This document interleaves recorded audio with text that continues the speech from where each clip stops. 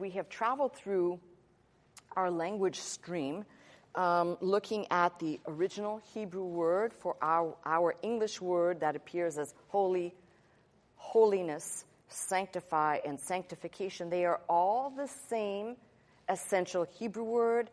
The only difference we're encountering is, as I just mentioned, the verbal conjugation of those verbs, which is slightly different than our English conjugation of verbs, and the adjective and the nominal, the noun form of this word.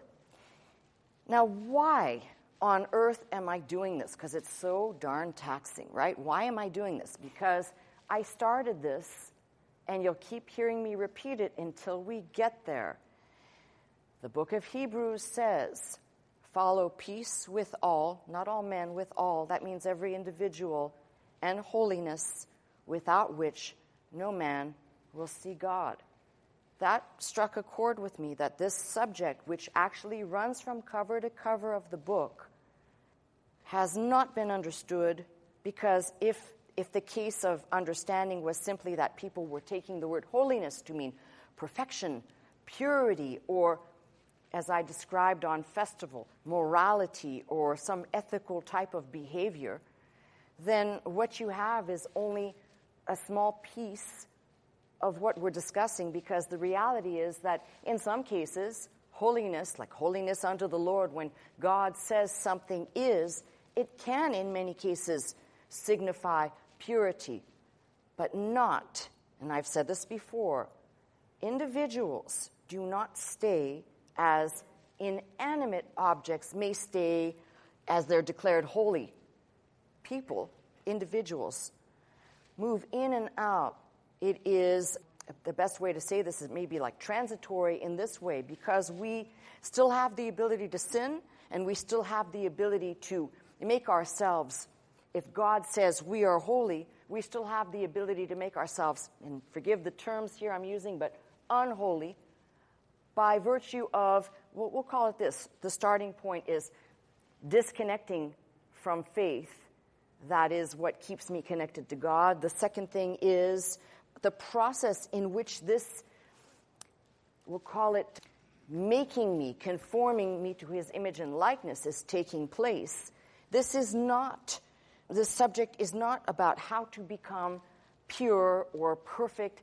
This lifetime will never have you be that. Somebody can be very moral. You can be a very moral individual. That simply means the ability to know right from wrong and to do right from wrong. If someone says that person is acting in a moral way or something that is ethical.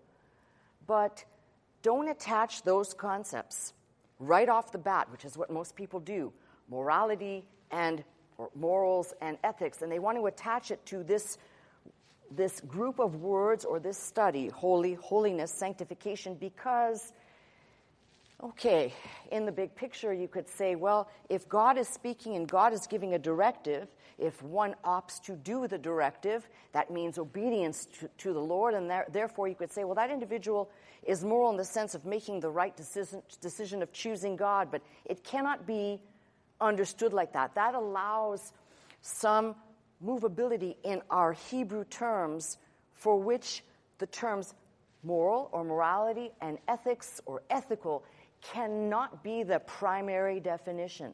Why should this matter to you? Why does this even matter to me? And I'm going to tell you why.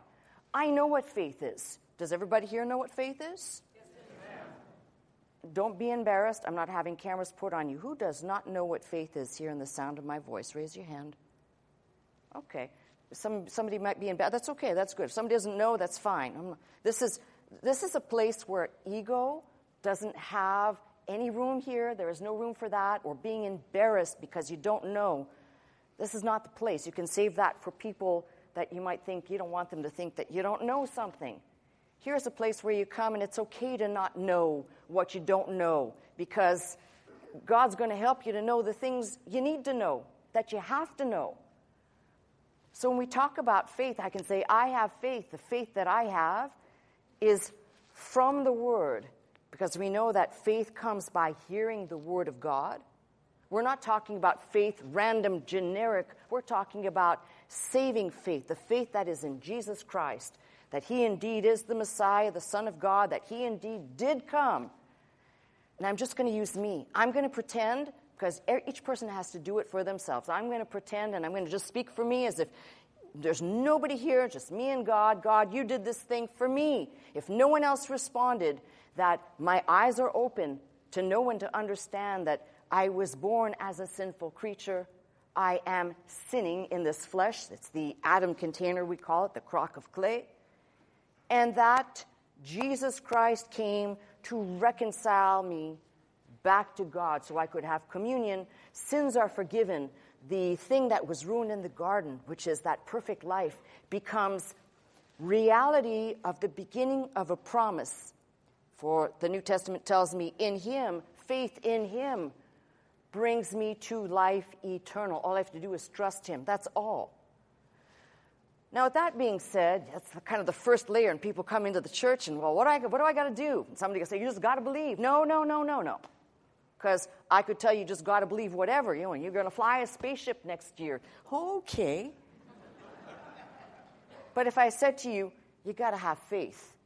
And faith has been defined here as, come on, do it with me, action based upon belief, sustained by confidence. Action that what God declared is true, is what he's declared it to be, that I can have the confidence that God is not a man to lie. People lie. God does not lie. I can take him at his word.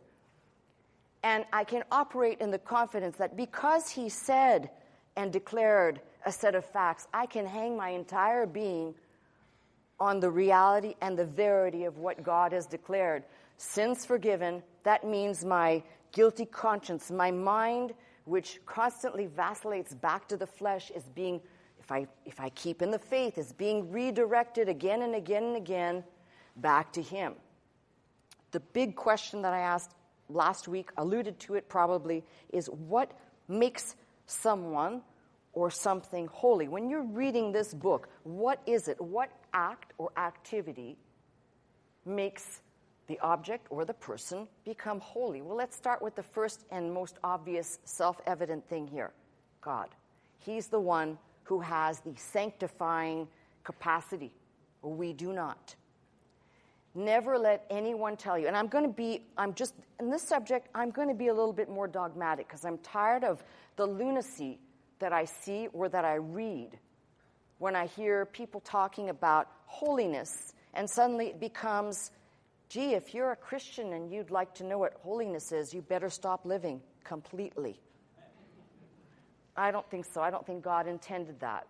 It's like the people who would say, and I'll get to it today or maybe next Sunday, the people that would say, well, if you look at the code that God set up, which some have labeled the Holiness Code out of Leviticus, there's very strict laws that God put out pertaining to blood, the consumption of blood, the spilling of blood, of sexuality, the spilling of seed. I mean, there's a lot of very specific things, and somebody reading this book, specifically Leviticus, might say, wow, this is about the most dry, boring, not very useful part of the Bible. That's what most people, by the way, there are sections that people skip over. Leviticus is one of them, and the genealogies.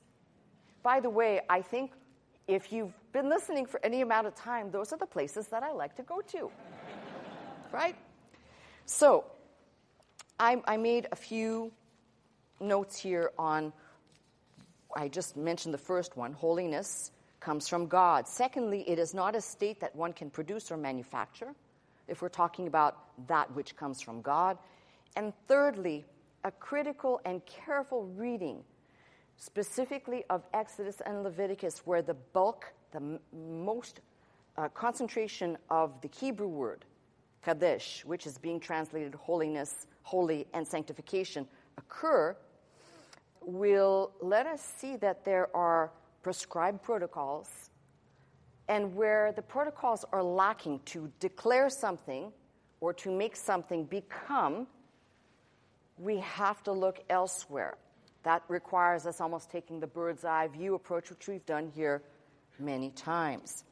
So what's important here is to not skip over this book, and equally what we might kind of glean out of this, as I said, it's a strange way to tackle this message, but we're going to do it from, again, a bird's eye so that we can get a feel for what we should be trying to understand. So if you want to turn to Leviticus, and I'm telling you in advance, if you are listening on radio, if you are a regular listener and you're listening on radio or tuned in on the internet today, I will be reading from the NIV. Most of the time I like to read from the King James. I will be reading from the NIV for a purpose. The purpose is that all of my listening audience doesn't get hung up on certain words. The NIV has a more colloquial approach. So that's where we're going right now. And if you're following me, we're going to be going, I'm going to talk about the 16th chapter, but we're going to be in the 17th chapter of Leviticus. Now, while you're turning there, we have at least in the last few messages seen the importance of themes, clean and unclean, holy and unholy. And a person might say, why would you really kind of pick this apart? Because what you're looking at, it all depends on how you look at things. What you're looking at is a greater exposition of, essentially, of the law. What was revealed, and the law, by the way, is not just the Ten Commandments. The law is 316 do's and don'ts. So when somebody says, oh, the law is not just the Ten Commandments in Exodus 20. But that being said, you've got detail out of Leviticus elaborating on some of those things that were said before. Now, I'm just going to go ahead and kill a couple of sacred cows while we're at it. You know, there's going to be people, when I do this type of teaching, that will say, hey, she's teaching out of the Old Testament, she's teaching law, she's teaching this. Well, okay, first of all, I got to dispel what the ignoramus is, okay? So just indulge me for a minute. There are 66 books designed for you and for me to read, to study, and to learn from. The person, suck in your breath, the person that says, well, you don't need to teach the old because that's the law and we don't abide by the law. So let me ask you a question. The law says, or the Ten Commandments say, you are to honor your mother and father. So we could say, well, yes, the book of Galatians says the law was a schoolmaster to bring us to Christ, that when Christ was come and faith was come, the law is no more. But here's where I get into, and these are the questions that ever so gently tap on what I'd call societal morals or ethics of society and understanding and relating in terms of general, not Christian. Should we throw out the Ten Commandments that say honor your mother and father because Christ has come and the law has been fulfilled? Should we throw that out and say, well, you don't have to honor your mother and father anymore because Jesus fulfilled the law? Silencio. Is that like that question, can God make a rock that's so big that he can't move it, right? This is the same type of, and it's not silly to ask this. Now, let me take the reverse side of this. The person, I have somebody in mind, actually. So the person that constantly rants about, and they're so unhappy about trying to glean out of Leviticus and out of Exodus, basically out of the Pentateuch, trying to glean something, their only retort will be, well, it's all about the law and it's all about the Old Testament. Well, if you do that, you're going to have to dig a little bit deeper, because why? Part of that old declaration, don't settle it as a law of God. But imagine it this way, because the NIV will say it much clearer than the King James, and I'll read it to you in a minute. But imagine that God had to set all of these things out. Laws for how to determine what's clean and unclean, for example. How to determine how to offer certain sacrifice. No, how to offer all sacrifices. Why did God have to spell it out so specifically? He says so and explains why in the 17th and 18th chapters of Leviticus. There's a reason. He says, you are to do all of this because the people who were in the land before you, they defiled the land, and they did basically all the things I'm telling you not to do. They did. And essentially, God will say, and the land became defiled and vomited them out. I love that. There is a reason why God had to set all of this explanation, the perfect setup, but he had to explain it all. Because these people, and you can say whatever you want, failure to study this book is failure to understand the social context of the occurrence when this is going on. These people have no frame of reference. God must establish. It's like, if there's no speed signs posted on the street and there is no code, and you're all looking at me like, yeah. There's no code for driving, it means that you can go out here, and instead of it being a 25 or a 35 zone, you're going to do what you want. If you want to drive 110, we can fill it up faster over there. There's a cemetery for those of you who've never been to this building. There's a cemetery across the street. You can drive 110 on the street. I'm not telling you can. Some person will say, Pastor Scott said you could drive 110 on Glendale, so I did. But you could, if there was no law, you could go out there and do that, right? You could go out there and you could drive as slow as possible, which some people do, which is also, by the way, illegal. But the point is that there has to be a guideline to make sure that everybody knows the speed limit and it's posted. And if you drive a newer car, your car will probably say on your dashboard what the speed limit on the street is that you're driving. That's what the cars do now, so you don't have an excuse. If you get pulled over, you get that, don't look at my dashboard. I don't have one of those things in there. The point is, if there is nothing, then you could just do as you want. So take the frame of reference that as these children of Israel come out of Egypt's bondage, they don't necessarily have a full set of what one is to do. See, we tend to look at this part of the book, Exodus, Leviticus, Numbers, Deuteronomy, as do, and don't do from our vantage point. But think of it as these people coming out of a land, and even the most minute detail. This is what God says. These people ain't going to figure it out on their own. So I got to tell them everything. And that could translate into, let me be silly for a minute. Because I liken this section of Leviticus to this. Imagine if you came from a country that had never seen a toilet bowl before. You'd never seen it. You don't know what it is. And for all you know, it might be something that you put your belongings in. Because you've never seen that. So it makes perfect sense that if you were going to present someone with the special commode, right, that you would tell them, this is what it's for. This is what it does. This handle over here is the way you operate it. The lid, you'd have to explain everything, right? And there may be some things that might be self-evident, but the whole concept will not be captured if you've never seen a toilet before, let alone when you pull the little lever. Where does everything go? It's magic, right? Okay, so in this book, you got the same principle. God has to spell out every detail and not leave to chance, possibly, that people will do what they think they should do. This is why we've got all these instructions, including, and here's where I begin. Sorry for the long introduction, but here's where I begin. Leviticus 17 talks about the blood. And that's why I told you we'd be dealing with a subject which some people have a really difficult time with. And I'm not going to skip it because somebody has a tough time with it. I'm just telling you in advance. There's some really kind of brutal practices that happen here. And I'm going to read what they are. But before I do, let me just say this. What I'm doing right now is I want to focus on chapter 17. But chapter 17 has to do with the blood, eating the blood, properly disposing of the blood, or where the blood must go.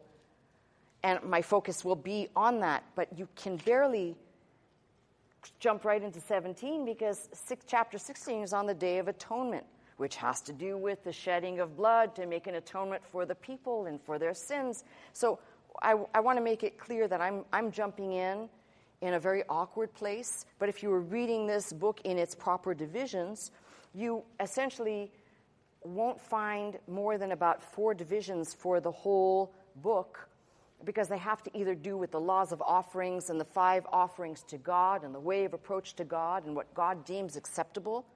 I mean, think about the detail. God has to go right down to, if you're poor and if you can't afford, this is what you do. And if you live in a certain part, this is what you have to do. And depending on your gender, this is what you have to do. And this is what is expected of you. Now, indulge me with this for a second. And I want you to look at this book instead of looking at it and saying, wow, that's the law. I want you to look at it and say, for the time that it was given, it was the revealed will of God. For the time that it was given, it was God saying, this is the way I want you to do everything. And everything will be subject to change once the tabernacle becomes a thing of the past and the temple is erected in Solomon's time. And then once again, things will change completely. Don't think they changed at the coming of Christ, though, because when Christ came, people were still offering and doing the rituals of the temple. So it's important for us to look at this and not say it's the law. And one more thing I have to talk about before I read chapter 17. This book is largely, there's chapters in here that have to do with relations, people's cleanliness, or their ritual uncleanliness for women, however you want to deal with that. But the interesting thing about this book is it deals largely, there are 2 really big subjects that are being dealt with. One of them, the largest one, has to do with offering and giving.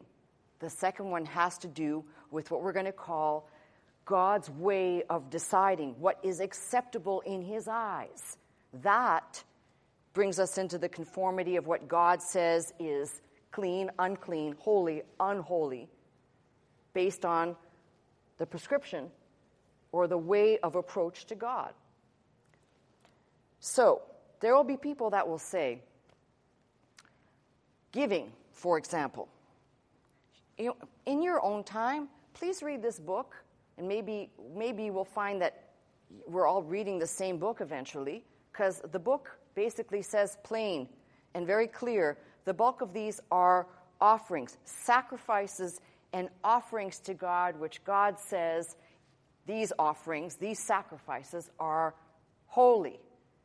They are holy to be in contradistinction to offerings that may be made to pagan gods, for which we should not forget that Israel had a tendency to lean and slip into every type of other religion with other gods, which is what will be chronicled about the land of Canaan and the people that lived in that land before the children of Israel got there.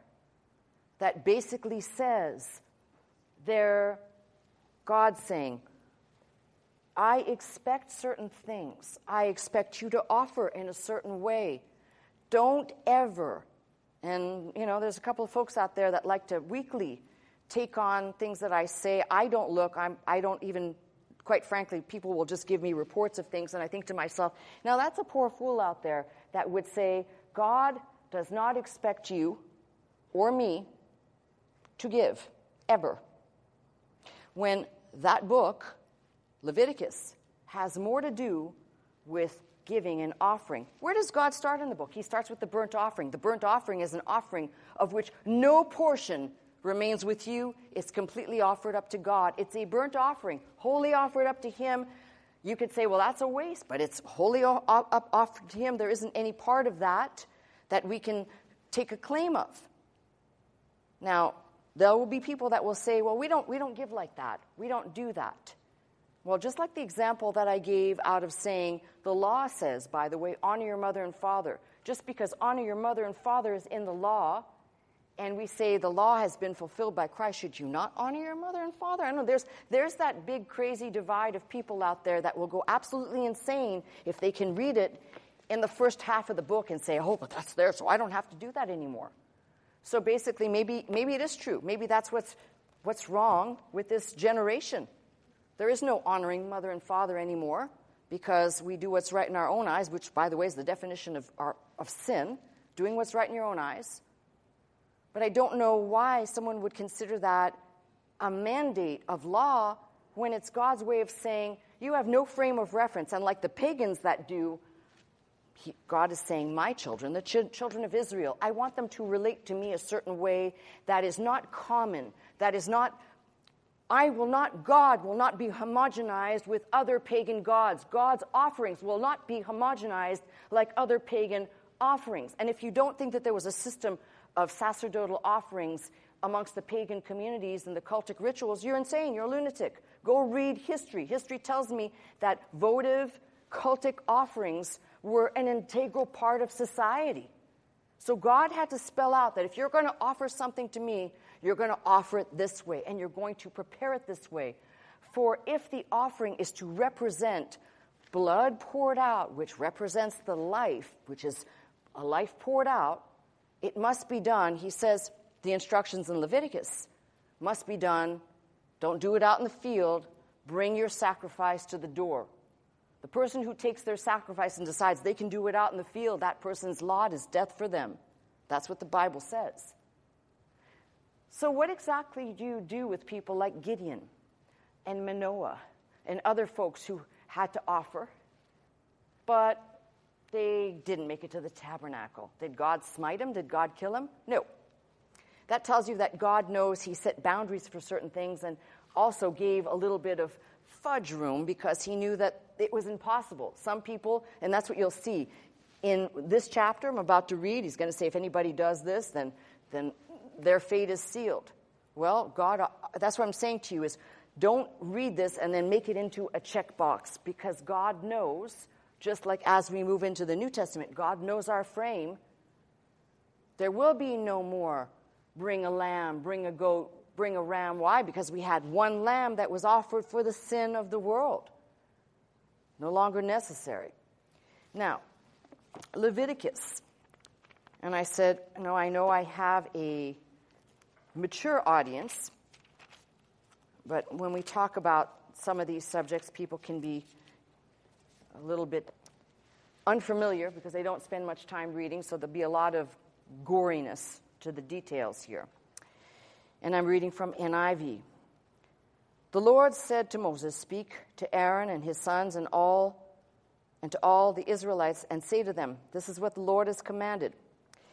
Any Israelite who sacrifices a cow, a lamb, or a goat in the camp or outside of it, instead of bringing it to the entrance of the tent of meeting to present it as an offering to the Lord in front of the tabernacle of the Lord, that man shall be considered guilty of bloodshed. So God was saying, no, it's not enough for you to just go and sacrifice something. Now, I need to everybody put the thought process here, press the pause button for just a second. Pause. Everything I've said, just press pause. In this respect, when it says anyone who sacrifices, doesn't that mean the putting to death of? This sacrifice here doesn't mean you're putting something forward. It is a laying down of a life. So remember last week when I said the root of sacred and sacrifice, when we trace them back, they actually have to hold two different directions. Why? Because sacred will come to us from the Latin for sacer, which we get our words, which are improperly translated holiness. But the things that are sacrificed, those are things that must die. You can right away see there that the use of the word brings two distinct actions, which coming from two words that look a lot alike, but they're functioning in a different way. So the sacrifice must be made at the tent door. This is what God is saying.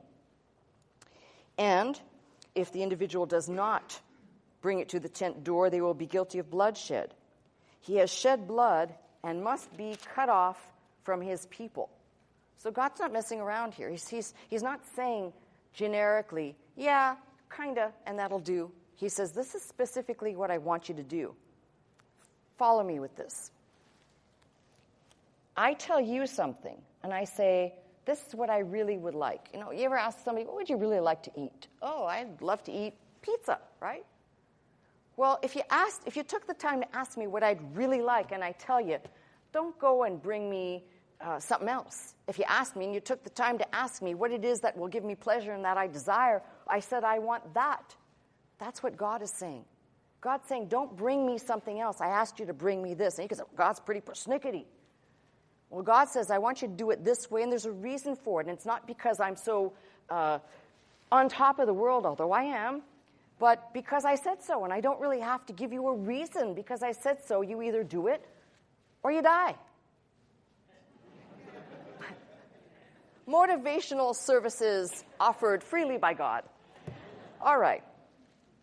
This is so the Israelites will bring to the Lord the sacrifices they are now making in the open fields. So you see, God gave a prescription for something, and they were still doing it the wrong way. They must bring them to the priest, that is, to the Lord, at the entrance of the tent of meeting and sacrifice them as fellowship offerings. The priest is to sprinkle the blood against the altar of the Lord at the entrance of the tent of meeting and burn the fat as an aroma pleasing to the Lord. They must no longer offer any of their sacrifices to the goat idols to whom they prostitute themselves.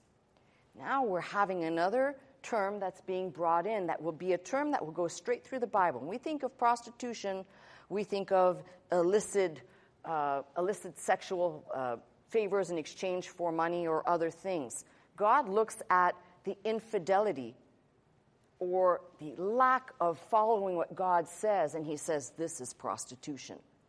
Be clear on the terms as well, because a lot of times we read them, especially from the King James Version, we get a little confused on what exactly God's saying. This one's pretty clear. He says anything else essentially is like whorish behavior, and I won't tolerate it.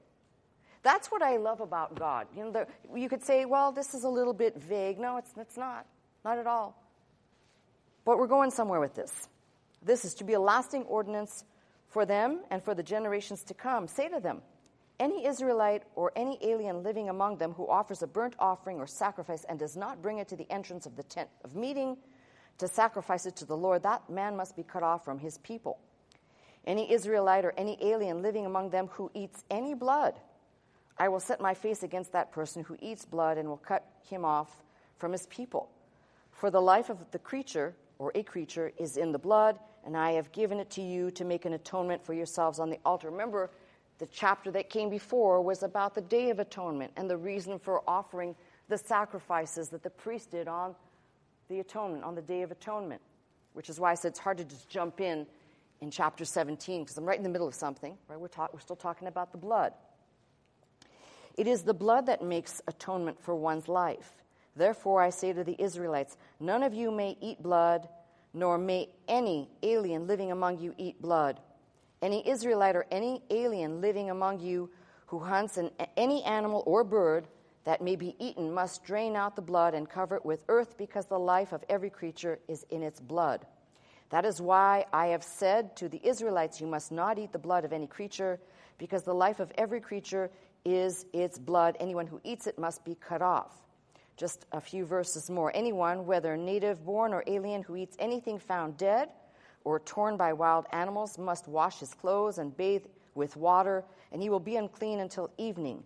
Then he will be clean, and if he does not wash his clothes and bathe himself, he will be held responsible. Yes, and he will also be stinky. So that was added by me. All right. So what I want to show here, though, and this is one part of understanding when we talk about when God says a thing. In this case, the instructions are being given. This is the way of approach. Remember, I said to you, Leviticus opens with the offerings acceptable to God, starting with the burnt offering and taking you through all the offerings and all the specific set times and offerings. So once you get to this 17th chapter, you have already gone by we'll call it the understanding, the orders that God is giving become, when people are carrying out the sacrifice, the proper sacrifice, and doing it God's way, they're acting in obedience to God's word. We may translate that in the New Testament and say acting by faith, obediently running to the one who is declaring such a thing. But the bird's eye view, because that's what I described it as, is God saying, I'm asking for you to do this, a set way. It's expected of you. You call yourself the children of Israel. It's expected of you to do these things. Now, in the 18th chapter, it's spelt out really clear, because he says to him, and the 18th chapter has everything to do with sexual relations, and you'll read probably, let's see here, 1, 2, 3, 4, 5, 6, 7, 8, 9, 10, 11, 12, 13. I think there's at least 14 or 15 do not do this, do not do that, and it all has to do with sexual relations and the proper or appropriate. And you might say to me, well, isn't the 18th chapter, doesn't that carry some moral instruction to it? Well, we may say that's the ability to know what's right or wrong. And if you read that in that chapter in your own time to see that, to me, it would appear to be self-evident that there are certain behavioral things that God says are not right, that even if they weren't declared there, you would say, and if you didn't have this book, you'd say it's still not right. All right? This, as I said, goes on to deal with not having sexual relations with children with their parents, or with siblings, or with animals. I mean, it's got the whole list of things that says God says, this is displeasing to me.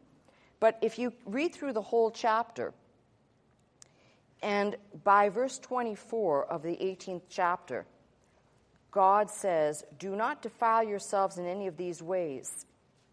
Because he's just spent 23 or 24 verses telling them about how to keep themselves or be appropriate in their relations between men and women. And I'm sorry, there are no instructions for men and women and women. He says he detests that. God speaking from his book. I didn't say that. That's God's word.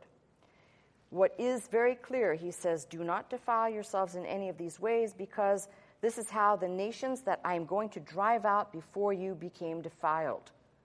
So God's saying, see, if you read this properly, you're not going to see this as a rule book.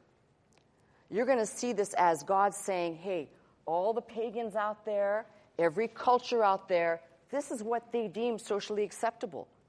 Go back and reread it in your own time, all of the diverse sexual activities that he says, this is what the pagans do. I will not accept this.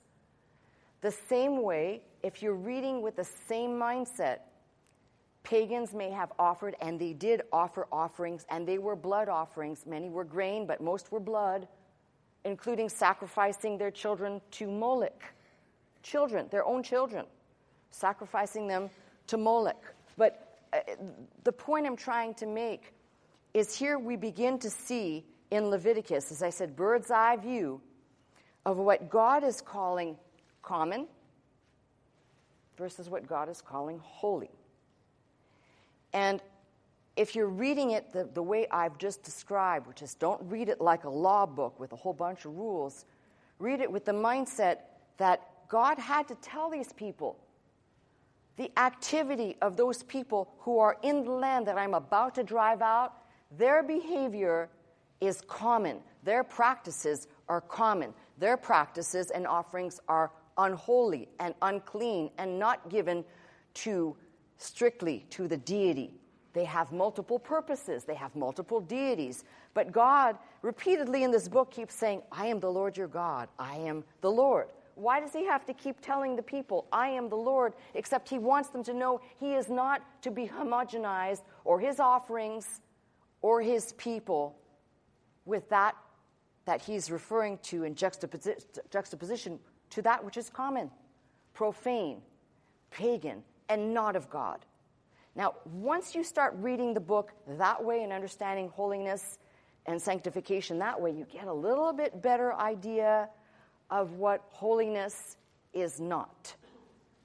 And this is why I'm kind of excited, because it brings you into the realm of being able to study this book, read all of Leviticus, and you're going to see something pretty important.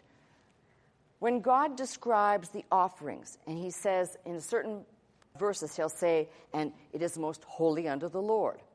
Another place he'll say, this day or this festival or this feast time is holy unto the Lord. Exclusively and distinct as opposed to everything else that's going on. Because we read this book and we've got like, it'd be like saying, we're reading this, and the analogy of these people is like us thinking that everybody here in this room, you are all the people of the earth, and there are no other people out. This is how we read the Bible. Like, it's only us here, and there are no other wanderers, no other. But clearly, the Bible tells me and tells you that when they entered the land, when they finally entered the land, God said, I'm telling you what to do. Go wipe the people out. I told you what to do. I'm not going to hand you the land. You go take it. And yeah, there's people in the land that you've got to get out of here, right? Well, the point is that if you're taking the whole book like that, Leviticus specifically, but you can do Exodus and Leviticus the same way, you're not reading to study.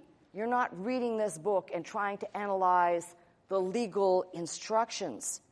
You're trying to see that God was trying to make these people separate and distinct from these people, and their conduct, what they ate, how they prepared certain things in their worship practices, to make it as clearly distinct from everything else which is common, profane, worldly, and pagan.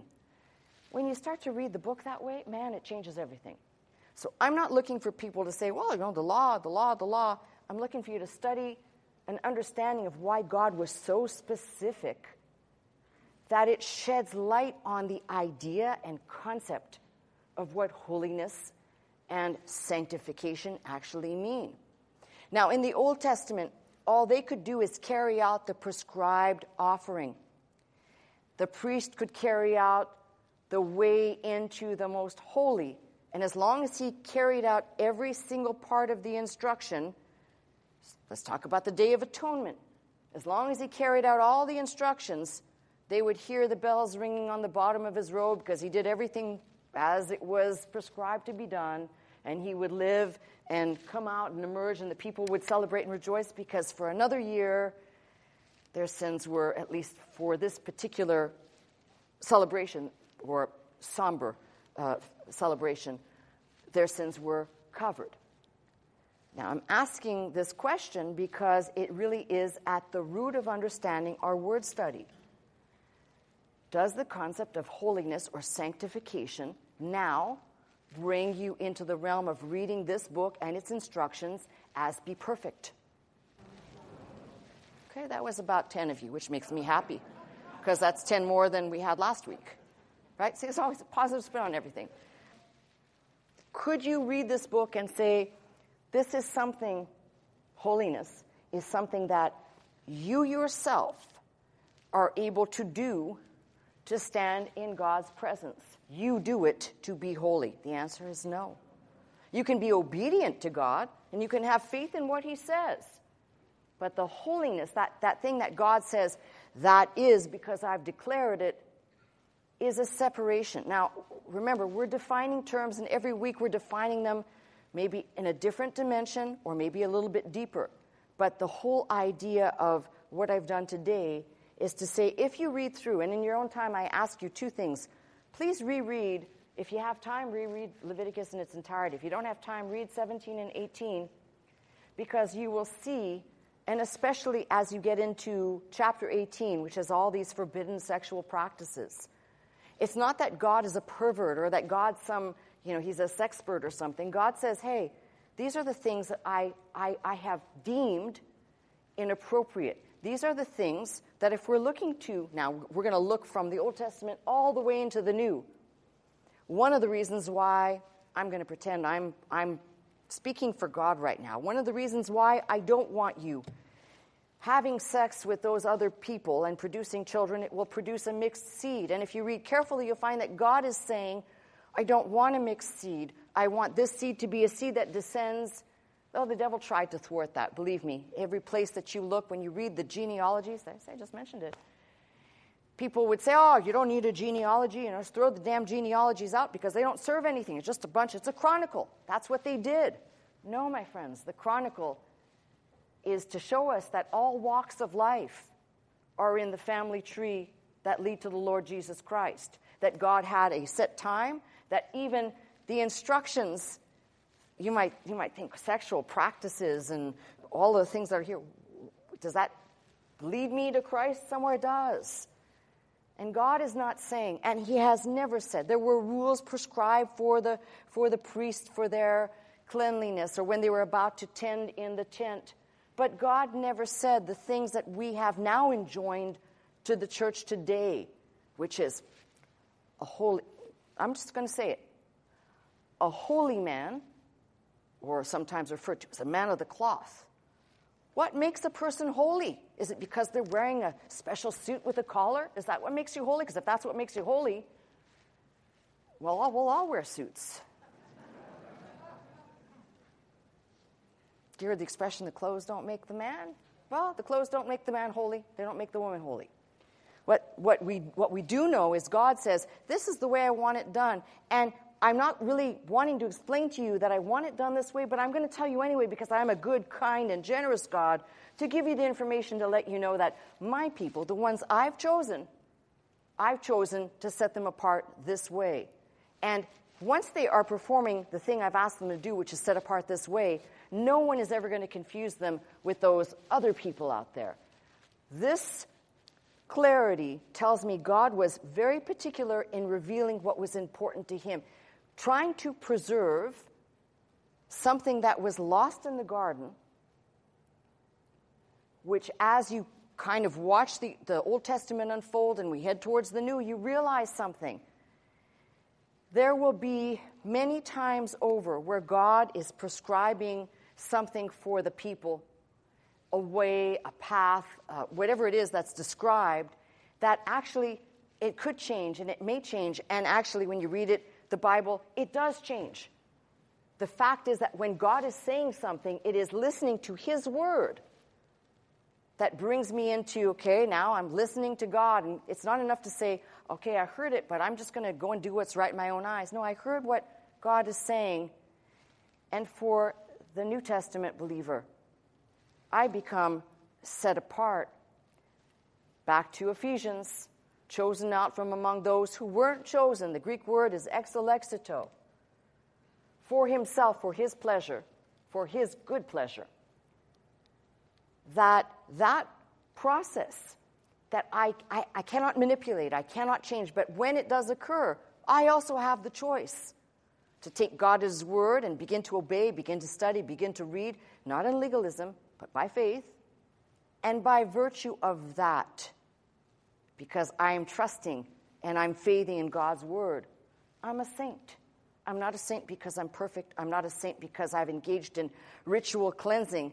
Jesus said, and I'll repeat it again, he said to his disciples, you are made clean through the word is true, and elsewhere. That's John 15 and John 17, where then he, in his high priestly prayer, says, sanctify them, Father. Sanctify them in your word is truth. Sanctify them in thy truth.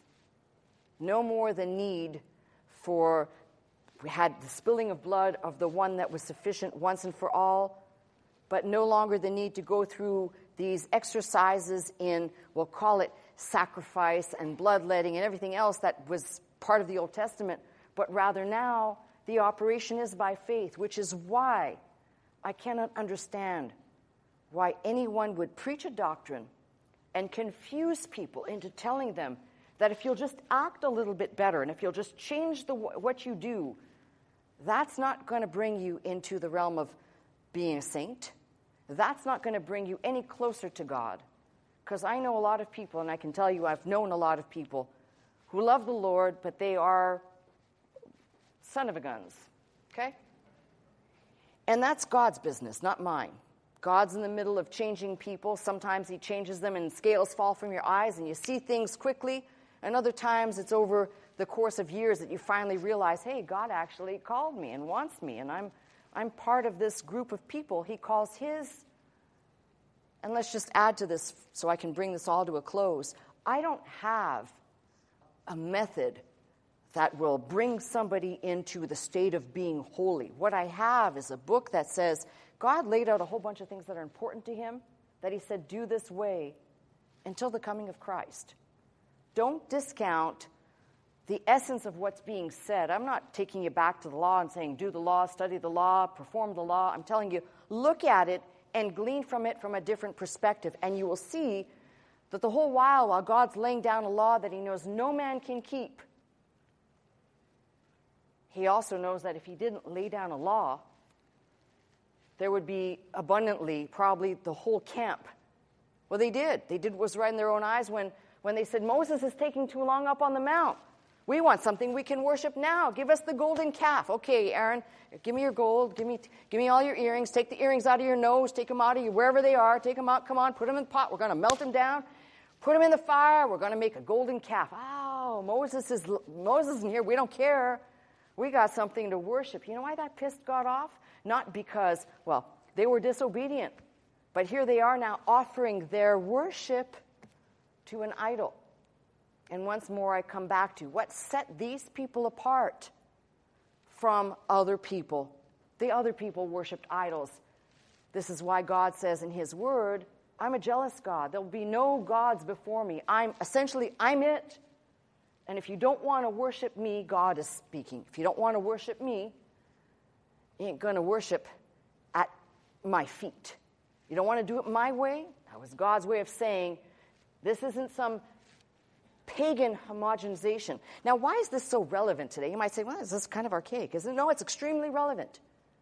It's so relevant that I think if I really think about this book, including books like 1 Peter, as I said last time when I taught through 1 Peter, extremely relevant. Why? Because what has the world done today? What has the church world done today? They have taken all of the practices that go on in the world that everybody likes, and they've brought them into the church. And they've made it part of the church and part of worship.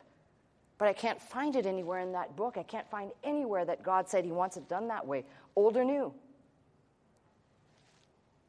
Go back to the Old Testament and you see this is why it's just as appropriate to teach on this today as it was in the day that it was decreed by God's word through the pen of Moses. Because people are still trying to take the world and bring it in and not be separate. Separate is not, as I said, wear a dress, don't wear any makeup, don't smoke, don't drink, don't cuss, don't breathe, don't even look. But rather what I've just described.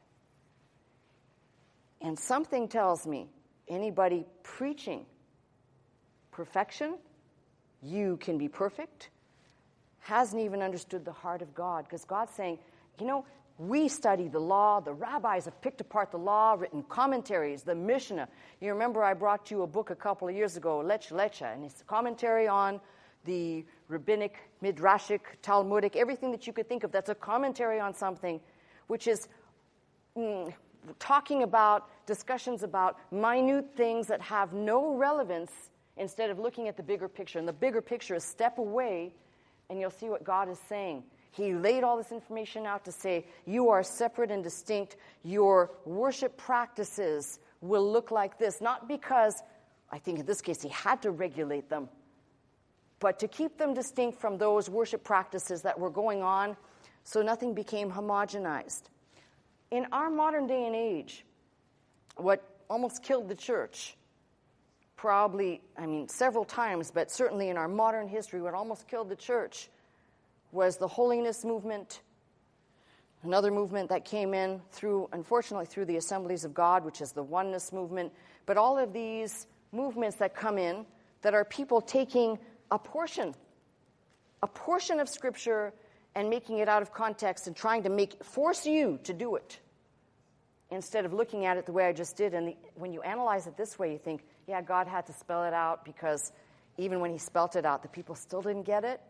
But I don't think He was spelling it out like saying, now, I'm going to have this thing here so that you can check a box, so much so as that we, looking back now, can see God was saying, this is the way I want the worship done. This is the way I want the priest to perform. This is so that it's not homogenized with everything else that's common.